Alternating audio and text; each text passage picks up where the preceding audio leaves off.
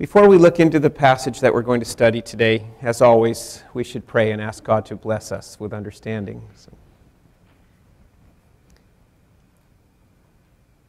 Father in heaven, may your Holy Spirit, who inspired the words we're about to look into, be present with us now to help us understand, to help us apply them to our own lives. In Jesus' name we ask this. Amen. There was an incident which happened in Canada. It was a United States evangelist, a very popular televangelist, who was writing letters to people looking for support. And apparently if people got on the mailing list, he would actually write to them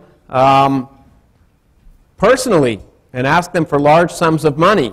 And he found that, like many others do, some of the best resources of money are elderly people. And he used this to his advantage. In this case, it was only a $200 donation he was seeking from this woman, but she was very old, very poor, and lived in the care of others. And so what happened was the letter found its way into the hands of a reporter who ended up publishing the letter in the newspaper, the local newspaper.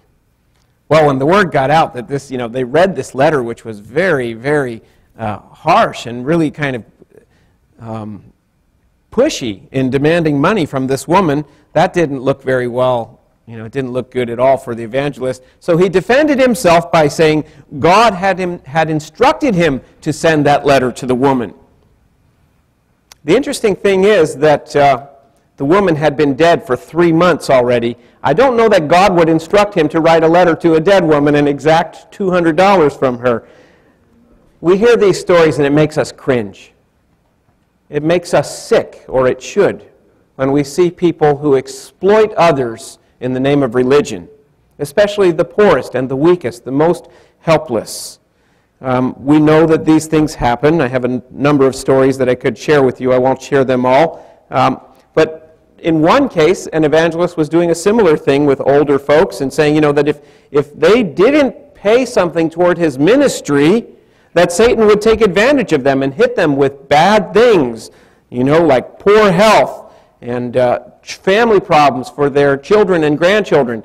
And they would wish they had never been born, it would be so bad. On the other hand, though, he stated, through the gift of prophecy, he had been told that if recipients would give to him, they could expect creative miracles. Things that were seemingly dead in their body, their spirit and their mind and their finances would once again come alive because they were giving to his ministry of God's work. Those may be legal tactics, but they are far from Christian. Today, as we think about women who were exploited, a poor widow, in this passage, we realize that that kind of exploitation still goes on today in the name of religion, and it's most unfortunate. Jesus hated it when he saw it, and he had something to say about it. But we read prior to this passage in Mark 12, leading up to it, we're going to start at verse 38, where Jesus warns against the experts in the law. Now, Jesus was doing some people watching at this point. As we read through this section of the book of Mark, we noticed that Jesus was on the defense, right? Group after group after group was coming to him and nailing him with one question after another, trying to make him look foolish, trying to discredit him in any way they could out in public. And Jesus was answering well. He was sharp, and they couldn't defeat this man in public debate. Now, Jesus is going to turn the tables. And rather than being on the defense, we're going to see Jesus forward on the offense. Verse 38.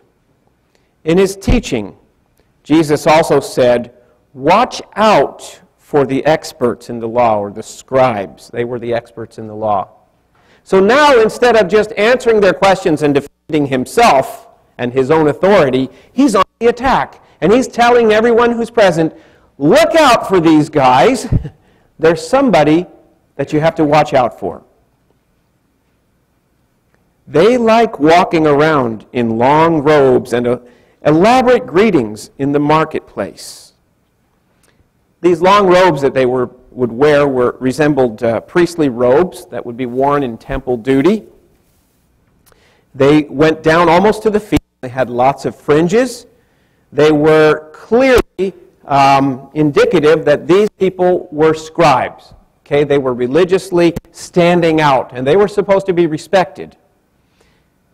But they had no reason to wear them around. If they wore them around the marketplace. They just wanted to be seen. It would be comparable to, I don't know if you've ever seen a young doctor who loved to wear his lab coat and his stethoscope out. He'd go out to lunch or whatever and say, "I'm a doctor," He just graduated, and he wants the world to know. And he wore it like a badge of honor. Well, this is what they would do. They would wear their robes not because they were serving in any function as a scribe, but just because they wanted to be noticed. I am a scribe. In addition to this, Jesus mentioned they loved these elaborate greetings out in the marketplace. Scribes were supposed to be treated a certain way according to Jewish law. When one passed by, everybody was, and Jews obviously, Gentiles would ignore these rules, but a Jew was supposed to stand in the presence of a scribe who was passing by. You get up and you pay respect to this guy because he's somebody greater than you. Not only that, but they were supposed to be addressed with certain titles. You know what the titles were? They might be addressed as rabbi, which simply meant teacher. That's not so bad. But they were also fond of receiving this title was what they were called. They'd like to be called master and father. Seems to me Jesus had something to say about that, didn't he? Call no man your master or father. Speaking in Jesus' day, he was speaking of what was going on with the scribes. Today, obviously, we can apply that as well. There are people who like to receive that kind of acknowledgement. They like to be called father in a religious sense. Jesus says, don't do that. You have a heavenly Father, and you have no master other than God. So these guys were the ones Jesus is talking about when he says, watch out for the scribes, the experts in the law. They walk around in their long flowing robes, which, by the way, indicates they're not in a hurry and they're not doing any work, because you couldn't work in those robes. They were basically saying, we are part of the leisure class of society, and they were proud of it. They love elaborate greetings in the marketplaces, verse 39, and the best seats in the synagogue. Now, I know here in church, many people think the best seats are not up front here. If you were at a sporting event, that would be the best seat. But the best seats in the synagogue in Jesus' day were not just like the front pew. They were actually the seats right by whoever was teaching or leading out. And it was a bench up front, but they wouldn't be facing the teacher. They would be facing the congregation. It's kind of like, when you go to church and you have elders sitting up here in these seats, and how important they are. They're very important people in the church. To me, none of our elders, you notice these seats are not occupied? I don't want you to see their heads bobbing as they fall asleep while I'm preaching, but really, it's much better for them to be sitting with their fellow believers or families out here, right? But that was the idea. There was a bench where they could sit and face everybody else, and everybody would see them and recognize how important they are as they looked out over the congregation wearing their long robes, commanding respect. And afterward, you would stand and call them Father or Master. Jesus had no use for such nonsense. He said, not only did he condemn it, he said, watch out. That means, when I say watch out, you expect danger. There's something to be aware of. And Jesus was saying, these guys are dangerous. Watch out for them. There's danger here. Reading on. What's so bad about them? Verse 40. They devour widows' property. Now, what does it mean to devour a widow's property? Well, the scribes were never to be paid for their duties. Never to be paid for their expertise in the law. They were to have another trade, like Paul, who was a tent maker. That's where he made his income. However, they happily received any donations that people might make to them for their services. And it got to the place where they did more than receive donations, but expected them. And actually, in their work, since they were kind of like the lawyers for the religious society, they were often doing legal work for the religious society. For instance, a father might set aside an amount of money for his daughter, like an inheritance. Now, if she would never marry or would become a widow, that money would be hers to help her survive if she had no husband and no son. For instance, the widow of Nain, when her child was restored to her, it wasn't just like, oh, thank God I've got my child back. No, that was her sustenance. A widow needed a son to care for her because only men were wage earners. So, a father who's forward-thinking may say, well, I'll set up a trust fund, as it were, for my daughter so that should she never marry or should her husband die before she does, that will be there for her and she can live off it, kind of like receiving a monthly pension. It would be doled out. But who's going to care for that?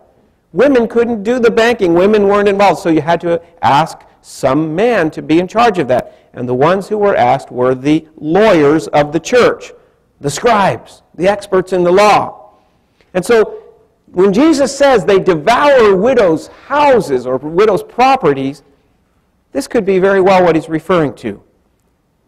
A scribe who's responsible for administering those regular payments could skim off the top as much as he wants, perhaps more than 50%, and feel that he's not doing anything wrong.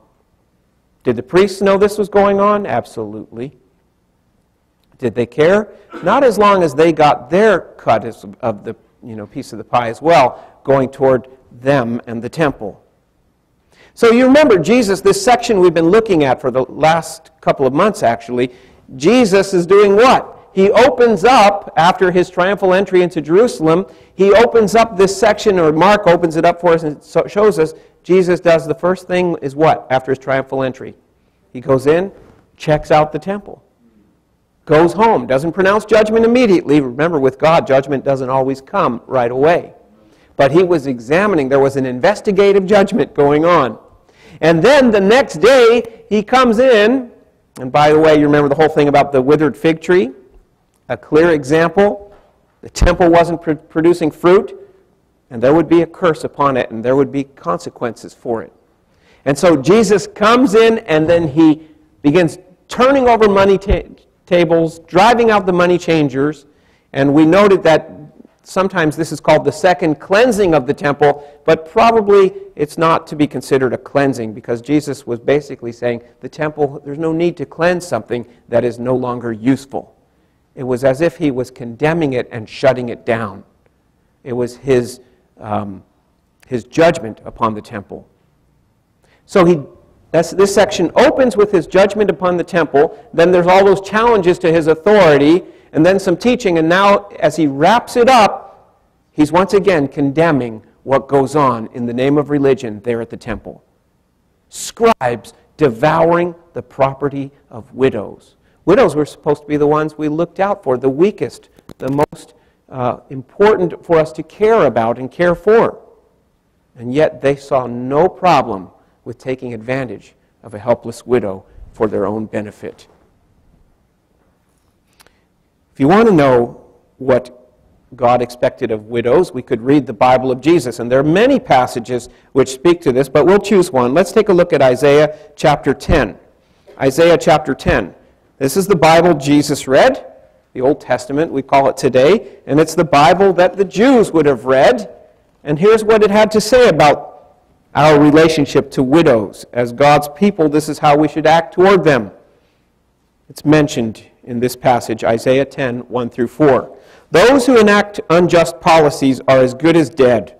Those who are always instituting unfair regulations to keep the poor from getting fair treatment and to deprive the oppressed among my people of justice so they can steal what widows own and loot what belongs to orphans. You see, this problem is not a new one. People have always preyed upon the weakest. selfish individuals looking for their own personal gain will go to the easiest target. Verse 3, what will you do on Judgment Day? When destruction arrives from a distant place, to whom will you run for help? Where will you leave your wealth? You will have no place to go except to kneel with the prisoners or to fall among those who have been killed. Despite all this, his anger does not subside, and his hand is ready to strike again. You see, what we notice is Jesus is showing us the wrath of God. Oh, I know, we love the paintings of Jesus and the pictures of Jesus in our kids' storybooks where he's gentle and mild and kind and compassionate, which he was all of that. But if you don't get the pictures of Jesus, I would just love, I don't think I've ever seen one. I'd love to see a picture of Jesus angered, anger steaming in his face, turning over money tables, or furious as he speaks about the scribes who devour widows' properties. Where are those paintings? Because if we don't have them, we miss one very important aspect of the character of God. And Jesus did exemplify the wrath of God when he taught. Now, if you remember from a previous time when we talked about this, the wrath of God is not like God losing his temper and blowing his top. It's not uncontrolled anger that overflows. No, the wrath of God is calculated judgment against evil and wrongdoing. It's quite controlled. God is not losing control, but his righteous indignation is being expressed against wickedness. Is that a bad thing? I would submit to you that someone who doesn't get angry over evil is a bad person. We can't have this picture of Jesus always being meek and mild and never... God's people should get angry about some things. If we don't, apathy means we're not good people. What kind of father is it that always loves his little child no matter what? No matter what that child may be doing, he smiles at the disobedience. That's the worst of fathers, or the worst of mothers. A parent, the requirement of parenthood demands that you be stern and strict when it is demanded. And God has two sides to his character. There's love and mercy, yes, but there's also justice, judgment, and wrath against evil. And we're seeing it now in this passage as it wraps up. Jesus is making it clear he's not going to stand for this, and he wants everybody else to know, you better watch out. These are dangerous folks. Watch out for the scribes, because this is what they do. They walk around in long robes and elaborate greetings. They love that, walking around and having elaborate greetings in the marketplaces, and the best seats in the synagogues, and the places of honor at banquets. They devour widows' property, and as a show, make long prayers. Now that "and as a show" phrase in the Greek is very interesting, because it could well be translated this way. As a show, they make long prayers. Okay, they're showing off. And look at me. But it could also go with the preceding phrase. It could be saying, and they cover up what they're doing and make long prayers. So to cover up all the evil that was just mentioned in the preceding part, the devouring of widows' homes, they cover it all up with long prayers.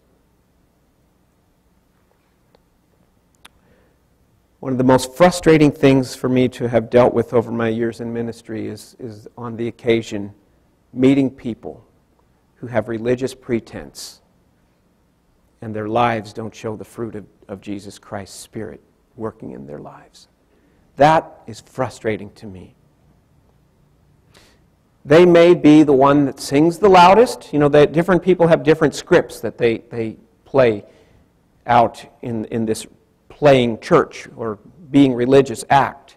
Sometimes it's, they're the most zealous in their holy living, whatever they define holy living as. Sometimes they're the ones who like you to know, I gave this much so that we could have that, or whatever, in the church.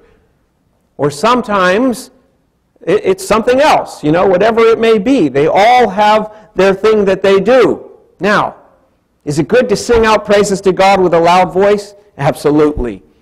Is it good to live a holy life and in every detail submit yourself to the will of God so that you can be saying, Lord, in all ways I live, I want to glorify you? Absolutely. Is it good to give generously to the church? Absolutely. Is it good to do it for a pretense to cover up a hollow, dead spiritual experience that you don't have, or that you don't have a real spiritual? That's the worst kind of sin. When you try to fool others and you also think you're fooling God. That's the worst. What could be worse? And Jesus says, I'm not standing for it. I want you to be aware this is bad stuff. Watch out for it.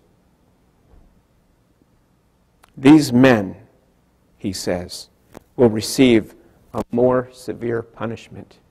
Did you hear what he said? I want you to notice. You never hear that kind of condemnation anywhere from Jesus' lips against whom the religious people think as sinners. You don't hear him speak that way about prostitutes, about drunkards, about tax collectors. He says the worst condemnation, the ones who are going to be damned in the worst way, is whom? The religious phonies. Now that's pretty interesting. That's the wrath of God that we see demonstrated in our Lord Jesus Christ. And we'd better never forget that that's a very real part of his holy and perfect character. That's part of his holy and perfect character. We deceive ourselves and we put ourselves in a dangerous place if we're thinking God's love is all warm and fuzzy love and there's never any judgment for wrongdoing. Jesus never taught that way. Now, interestingly, what follows is this passage here about the widow and her offering. Then he sat down opposite the offering box. This would have been in the court of the women. He may have not been there, but the offering boxes were in the court of the women. They were called shofars. You know what the shofar is? The ram's horn that is blown. Because they had kind of a trumpet-shaped top to these offering boxes. There were 13 of them. And these 13 had different labels on them. You could give to this, that, or the other thing. There were actually 7 specific things. You could give to the offering for frankincense, for the priest to burn in the temple service. You could give an offering for wood to be used in consuming, for the fires for the sacrifice. You could give an offering for whole bird offerings or for half bird offerings. You could give an offering for gold to be used at the mercy seat. You could be, I can't remember all of them, but there were offerings for different things, right? And then there were 6 that were labeled free will offerings. So I imagine, 7, one on the end, and then every other one is a free will offering. And the free will offering then was to be used in, that's where most people who were poor would put their offerings. That's kind of like the general offering. So think of it like your offering envelope there, tithe and offering envelope before you in the pew. You can give to, various things. There's lines there that you can fill out and you make your choices. If you just put it in there and don't label it for anything, it's going to go to where it's needed most, in the local budget. But people had choices to make. And so Jesus sits back where he can watch. Now the court of women wasn't just for women. That meant that's as far as the women could go, but men could be there too. Remember, the outside part was the court of the Gentiles. They could go no further, and it was quite clear. Remember, we talked about the signs that were there, basically saying, if any Gentile dares past this point, we're not responsible for what may happen to you. You're taking your life in your own hands. I'm paraphrasing, but that's really what it communicated.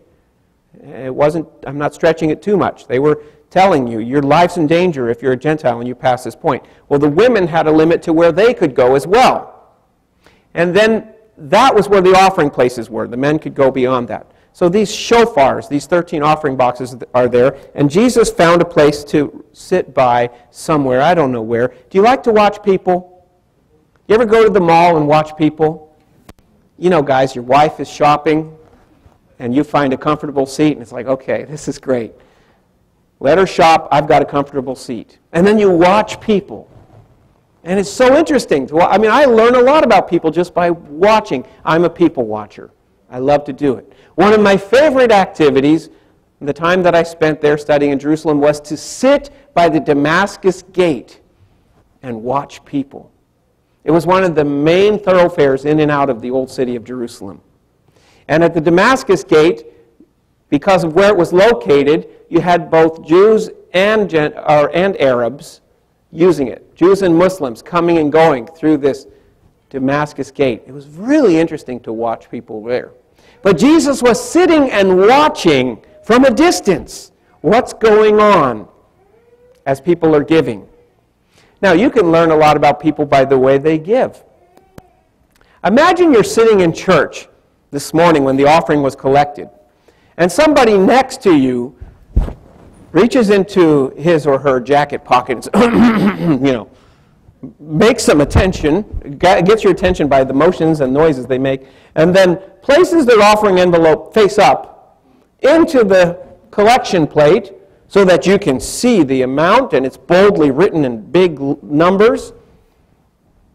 And they put it off to the side a little bit, so it's sticking out so nobody else can cover it up. And you see their name in bold letters. And come on. We don't do that, right? But that's kind of what it was like when Jesus was watching these people giving their gifts. He was noticing the way that they did it. How did they do it? Remember, I told you these were trumpet-shaped. And it says they were throwing. That's a good translation. They were throwing their offerings into the offering box. Because many times, we understand from other writings, Jesus didn't spell it out here, or Mark didn't spell it out for us, but we know this is what happened. People would make a show by tossing coins, maybe not one at a time, but a whole bunch of them, toss them into there so it goes clank, clank, clank, and it's rattling around in there, making a lot of noise, and everybody who's nearby goes, you hear that, and then you see this man with long robes, perhaps, walking past as he just gave his offering. That's the kind of thing Jesus was watching. They were giving for show. They wanted everybody to notice, look how good and holy I am because of how much I've given. Sometimes, it seems, they would toss it in from a distance so that this coin could gleam in the sunlight on its way before it clanked into the thing.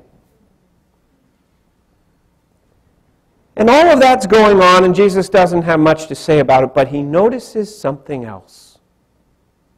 Because in contrast to all of that in the front of this magnificent structure, gleaming white marble, gold edifice, and all of the elaborate markings and engravings, in contrast to that magnificent structure and these showy givers comes this poor little widow. Now the word poor there in the Greek, tokos, there's different words for poor. This one means like hand-to-mouth poor. So poor that, every day she was relying on, I got to get something today to eat. That kind of poor. She was really poor, what we might call dirt poor. Jesus notices her coming along, probably feeling so small and insignificant and relatively unimportant, like a nobody in that crowd of great givers. But she comes along and drops 2 coins in. I've got 2 of them here. A lepton is the smallest coin, Jewish coin. It was a tiny copper coin. Lepta is the plural. It says she put in 2 lepta. They're almost nothing. These are from the time of Christ.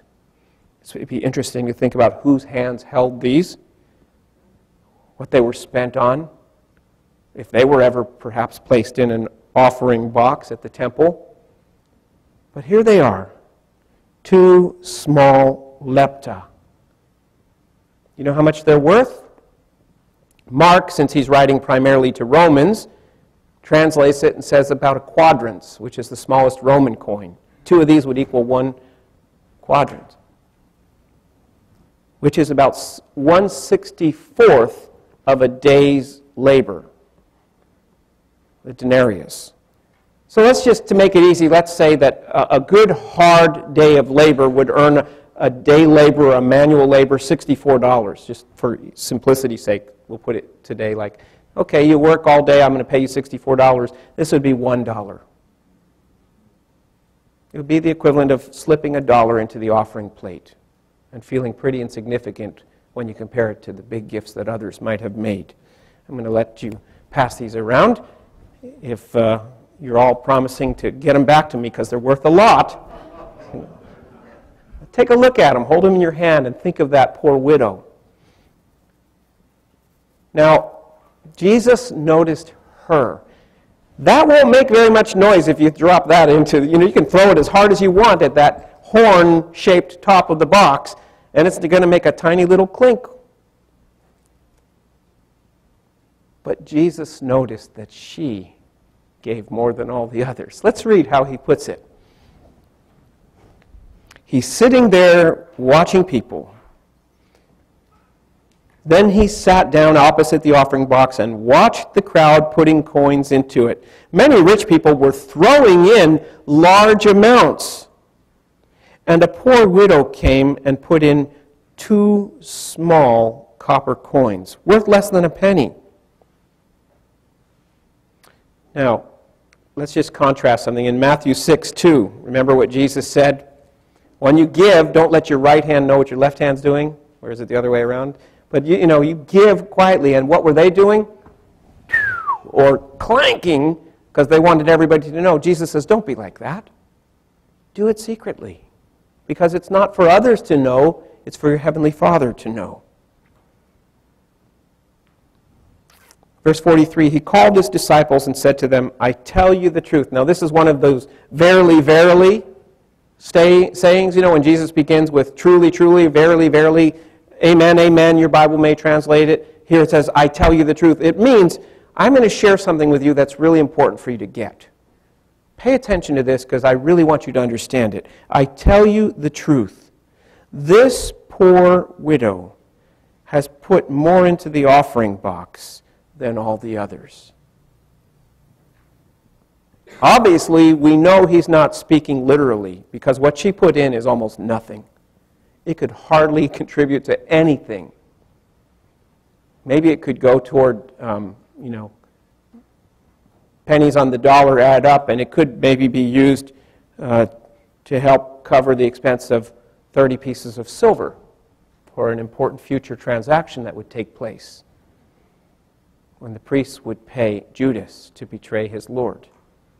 We don't know how they were used. And this brings up an important question for us. If Jesus says she put in more than the others because she gave out of her poverty, but they gave out of their wealth, in other words, percentage-wise, she gave the most.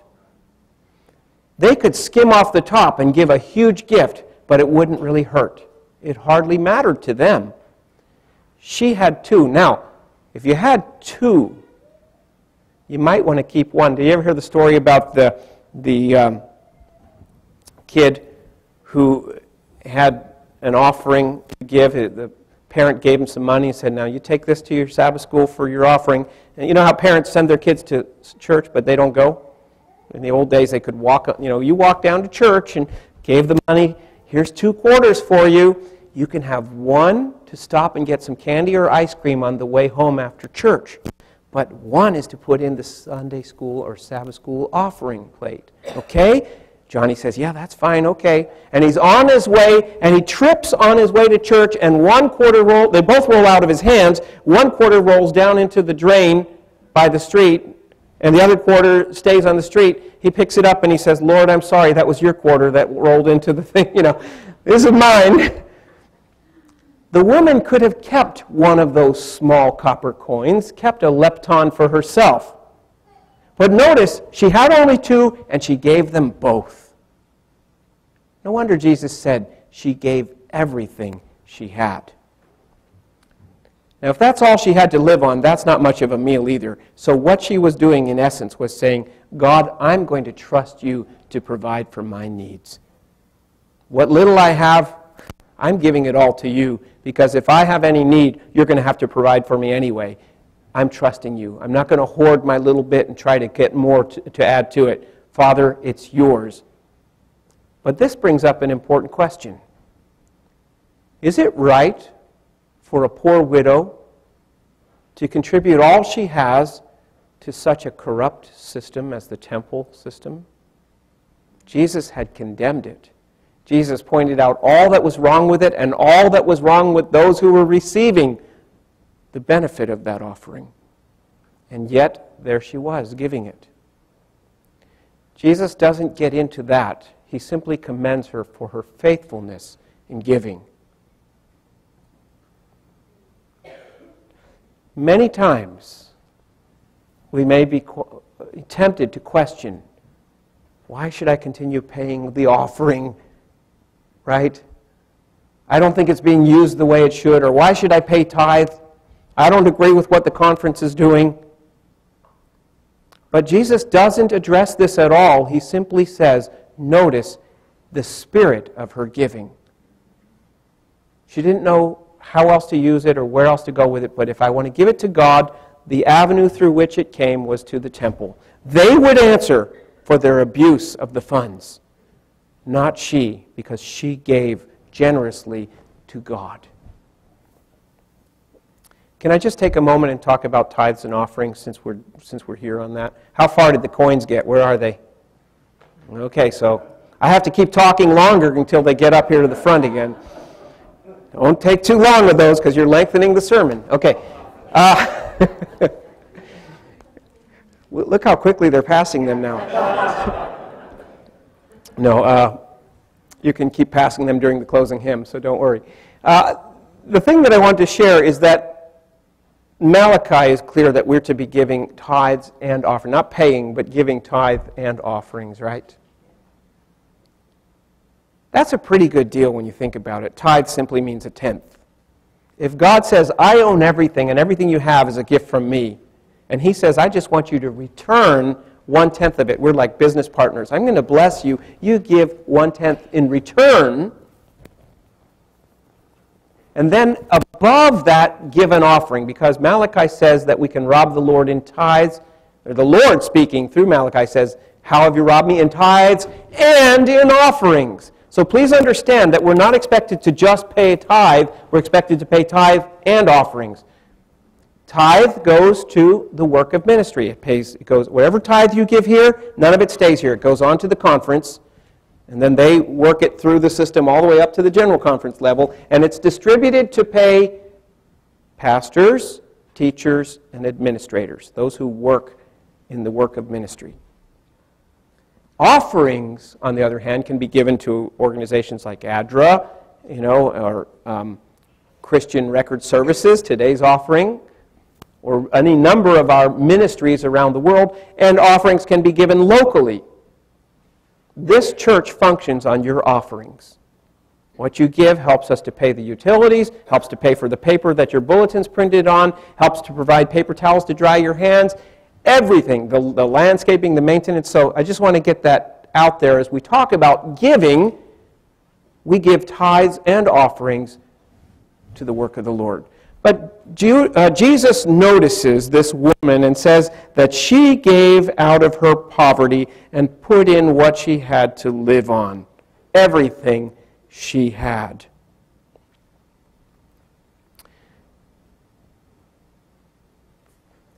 God notices what we do when no one else does.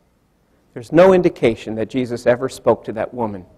She didn't know Jesus was watching. He was off at a distance somewhere, people watching from a distance, and she probably was trying to slip up quietly, put that in there, and he calls his disciples, look at this, notice, look what that woman has done, and they all turn. You know, they were probably enamored with what they saw of the big givers giving, with their flowing robes. And Jesus says, forget all that. I want you to pay attention to that poor little widow. Now, how did he know she was a poor widow? How did he know that was all she had? Maybe by divine insight.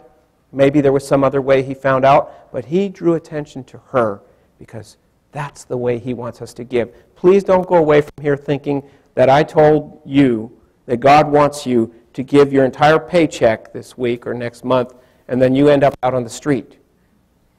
That's not the point Jesus is making. He's making a point that she gave sacrificially.